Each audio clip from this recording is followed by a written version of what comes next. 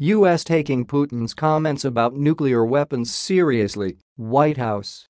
The Russian president had earlier warned that Moscow is ready to defend its territory using all available means.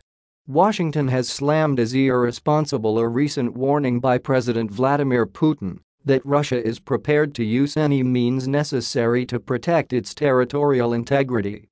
Speaking to ABC News on Wednesday, White House spokesman John Kirby said we always have to take this kind of rhetoric seriously, but condemned Putin's reference to the use of nuclear weapons, adding that it's irresponsible rhetoric for a nuclear power to talk that way. Kirby said Washington was monitoring the situation as best we can, but noted there has been no indication that Russia has shifted its strategic posture and that the U.S. currently sees no need to adjust its own.